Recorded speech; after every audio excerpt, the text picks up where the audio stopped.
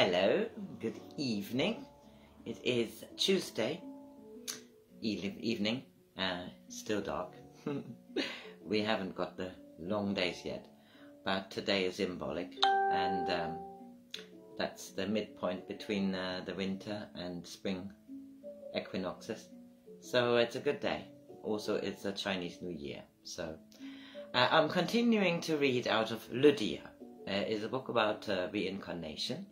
It's a follow-on book or story from Bliss After Life, where it started in 2006 when I started to write, and I finished Bliss After Life in 2017, and it was a story about Bliss's death, and we're following her into the afterlife. And then we are moving into the reincarnation, and we are now well into Lydia, and we are at chapter 54, because Mio has given Melanie a list. You have to listen to the other passages, the other chapters to understand. Anyhow, they have all met at the Refuge. Chapter 54 is all arrived at the Refuge.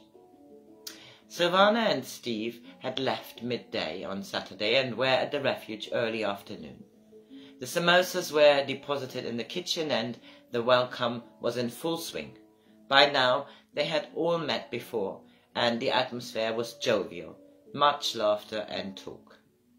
The list sure had inspired everyone, and Susan, Holly, Evelyn, the friends of old, had gone into the conservatory. So much had happened this year. Microcosm and macrocosm, Holly was laughing at their questioning faces. Well, they say there is much going on in the world generally, with all the talk of shifting consciousness, etc. And then look at our extended family. We have varied nationalities, abilities, belief systems, languages. Evelyn looked at her friends. I'm so happy that I can experience the feeling of being a grandmother through your little offsprings. Your mum was such a blessing to me when life was rough. For both of you, those were happy days. Little Ben and Tony, I was glad to be able to see your mum and talk to her about it. Yes, she was a good listener, unless she thought that what she had to say was more interesting than anything that you had to say. Susan was laughing. She wished she could have talked to Bliss about her early days in the household. Holly looked at her. They both thought of their mum regularly, and all three had tears in their eyes when Melanie came into the room and with Frida on her arm. She smiled at all of them and let Frida go, who promptly jumped on Holly's lap. Tony was following Melanie, and both sat down with their drinks.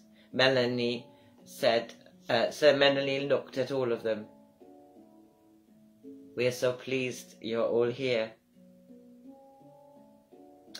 Melanie had sat still.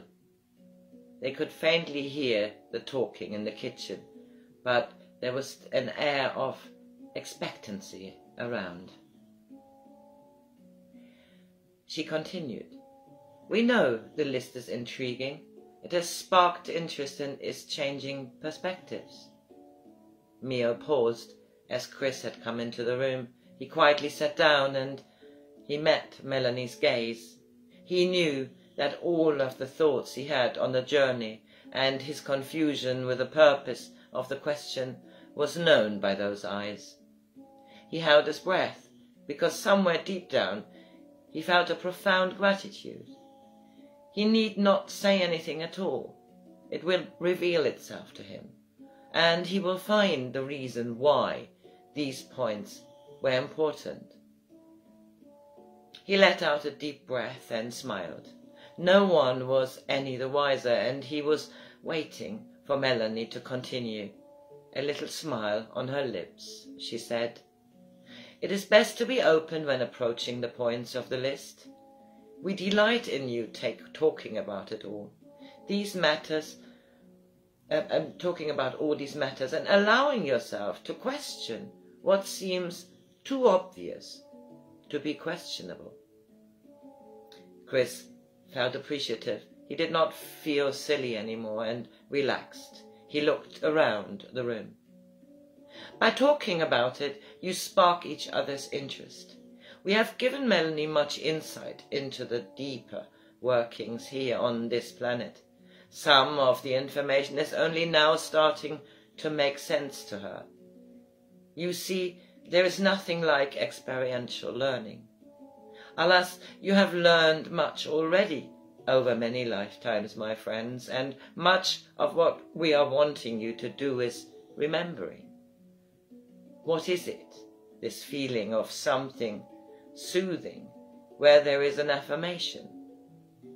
A suspicion never voiced suddenly is said by another, and there is a resonance. Melanie looked around the room. You were talking about frequencies. A smile at Holly. You know it all. You know it all. You knew it all, didn't you, Holly? Thought to herself, and could see a slight nodding from Melanie. She felt goosebumps and looked at Chris, who in this moment looked at her. Even he feels it, she thought, and Chris smiled at her. You were correct, Holly. They were used against you many times. Can we avoid it? Susan couldn't help but wonder. The music often played through the whole house, and generally it provoked a good mood. The world will discover all this over time. When you make music yourself, and you are able to tune your own instrument and maybe tune to resonate with others who have instruments too, which they tune themselves, then not a difficult task in this group, in this house, now, is it? Melanie smiled, looking at all. Ben had been standing in the door. He had Lydia on his arm, who was quietly looking at Melanie. Everyone nodded. When you listen to other music, just be aware to let it make you feel good. The rhythms, the words, the tune. There's much to music, and we do not want you to be paranoid now, do we? Everyone laughed, and Ben stepped aside to let Steve and Sylvana into the conservatory. Melanie came back to herself and joined the general conversation. Chris was setting up the movie watching in the large parlour and had said that all should aim for coming in at 8 p.m. They were laughing about his strategic planning. Food had been laid out in the kitchen, and they had a good hour before they were going to sit down and watch. Holly was waving popcorn around, and they were all getting into the swing of this interesting research, requested by Mio, the group who had been with Melanie ever since she could remember.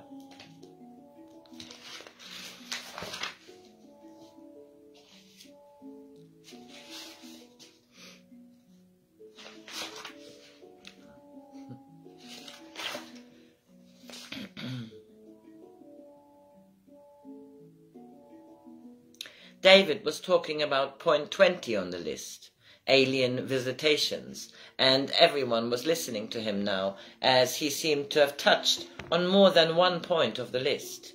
Almost all had heard of the Roswell incident and the secret surrounding an alien craft landing in the 1940s. It had all been covered up, but not one of them here now believed the weather balloon story was the correct one. That whole incident and Area 51 are a huge subject matter, and I only looked at a little bit of research. What did come back to me, though, was an old black and white video that I saw around the time that I left England. It was a recording. It struck me so strongly, but I've never been able to find it again. I remember it was a guy called Alex Collier. He was talking about the Andromedans and how he had been captured by them. I remember knowing in my gut that what he was speaking was the truth. He was quite agitated, and I wish I could find it again. I saw it at a friend's house. Very weird, because I cannot remember how he showed it to me, because it was not on television. But I guess this would be covered up any which way. Obviously, they all have to be of more advanced technology, otherwise they would not even be able to come here. To be honest, I have been spending a ridiculous amount of time on this list. David looked around the room, smiling wryly. He had worked much at the cottage and had been back and forth to Susan's, but the last few weeks much time was spent at his laptop researching. "I'm very glad, because I've done hardly anything at all." Faye had been glad for Susan's help in the last week. She dreaded the list a bit. It was, if she was honest with herself, most points felt ominous to her. She had some interesting talks with Evelyn regarding healing herbs, etc., and was more comfortable with that. She was looking forward to the film tonight, and hoped Lydia would be asleep all the way through for a change, although everybody would be happy to carry her around tonight.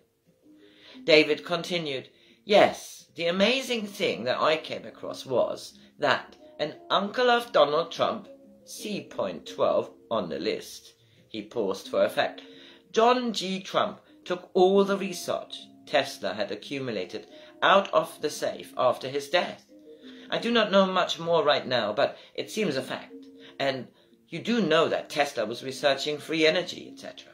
So this Donald Trump, who is a property billionaire, by the way, grew up with an uncle who must have been talking about free energy, because that was what Tesla's research was largely about. Point 15. He looked around a little triumphantly. Evelyn and Mark had arrived, and some had moved on into the parlour, where Chris had arranged 14 chairs around the room. The screen was the largest in the house, and he had arranged popcorn and drinks on little tables, drawn the curtains, and Susan had lit some candles to enhance the atmosphere. Everyone was filing in amidst laughter, Ben pretending to look for seat numbers. He settled with Faye, Melanie and Tony on the large settee. Holly reserved a seat for Chris next to her. He was ushering everybody in, keen to get started. David, Susan, Steve, Sylvana, Evelyn and Mark all filed in to find seats, and after much laughter and drinks being handed around, Chris dimmed the lights and shushed everybody, because the general conversation was still in full swing. Anna and Pete came in with little trays of biscuits. Chris stood in front of the telly and coughed for attention. Holly had to laugh because he had been focusing on getting it all done for everybody. She smiled at him. Chris smiled, and he realized this was a fun evening and no need to stress.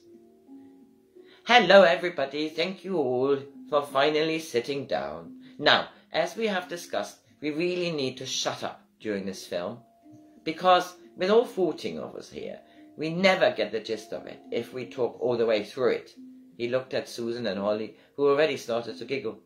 All nodded, and Ben exaggerated a vigorous nodding and then shook his head from left to right Indian fashion, which had all of them laughing. "Yes, let's be serious for a minute and try to stay quiet. Let the screening begin, maestro." David dimmed the lights, and the film's opening scenes, playing a lovely guitar blues, started, with a man and his belongings arriving at a run-down place somewhere in America. "Nice blues. Shh!" All fell silent. Chapter 54, the movie. They Live.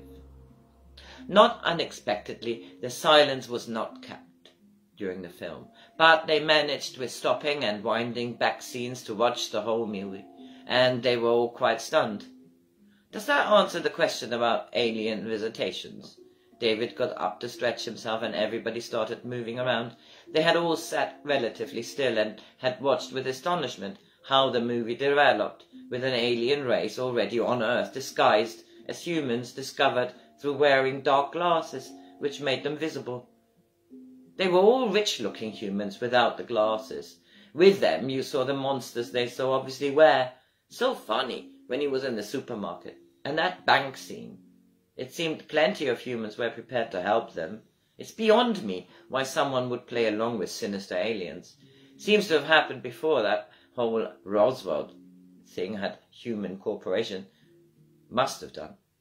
David was thinking that he really needed to detach from this all a little. This film tonight had connected quite a few dots in his head regarding the list.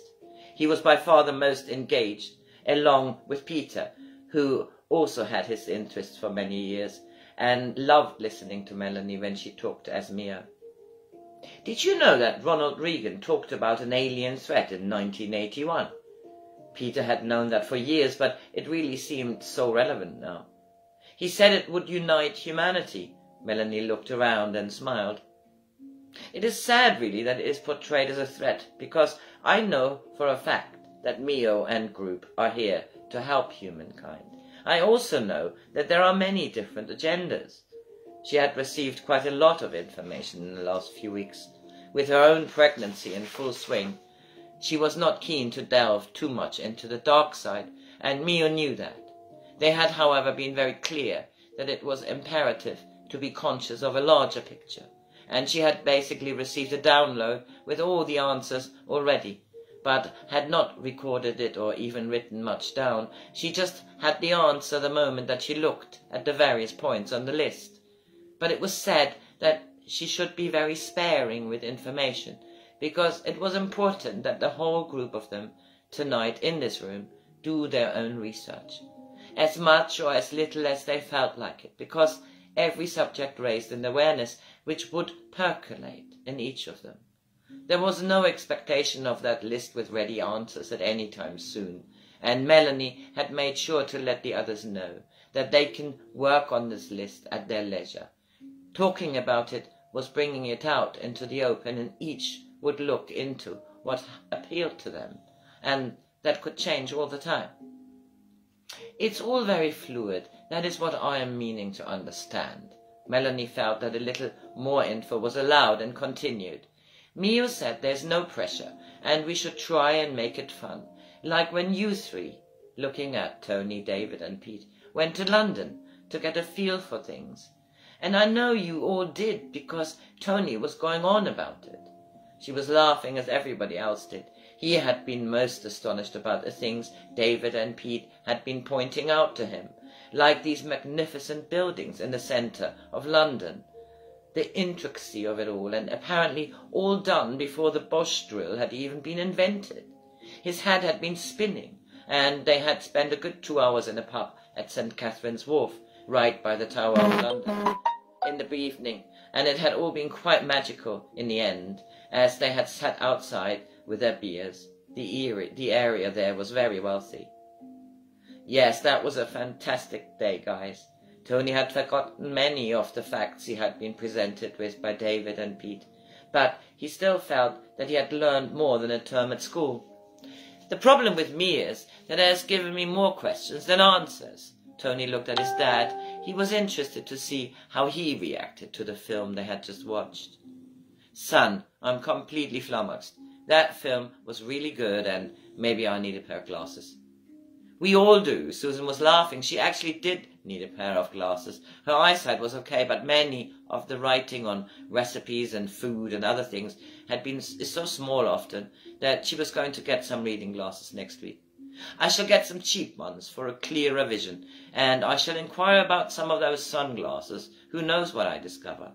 Everyone was laughing. Anna and Pete opened the French doors into the garden, and David went to put the lights on in the inside-outside space. It was autumn, but it felt mild tonight, and he felt like sitting in the lovely space. Susan followed him. Everybody was milling around and still talking about the movie. To think this movie was made in 1988, that's 24 years or so ago. Our boys were little, and I do not know what I would have made of this film if I had seen it then. Holly was catching up with Susan. She also felt like sitting in the lovely space. David was already setting up the little fire pit. He waved to Ben as he needed some paper to start the fire, and Ben went back into the house. Tony and Melanie came arm in arm into the garden, and they was getting some more chairs to position around the fire pit. Melanie loved gazing into the flames. Mio always seemed to be close to her when she looked at dancing flames. She knew there would be some questions tonight, and she hoped that she would be allowed to give some of the answers. Right, that is the end of this chapter 53, and the next chapter is 54, and I shall read that. No, 55 I think is the next one. Yes, this was chapter 54, and the next one is chapter 55. Bye-bye. Happy Tuesday.